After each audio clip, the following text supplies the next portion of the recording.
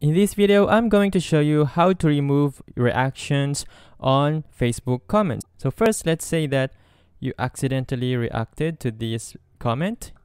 So what you want to do is simply just tap on the react button and it's gonna remove your reaction. So the same goes for like.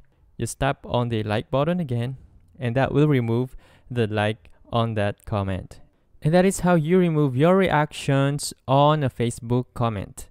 If this video helped you out, please consider leaving a like and let me know in the comments if you have any questions. Have a good day.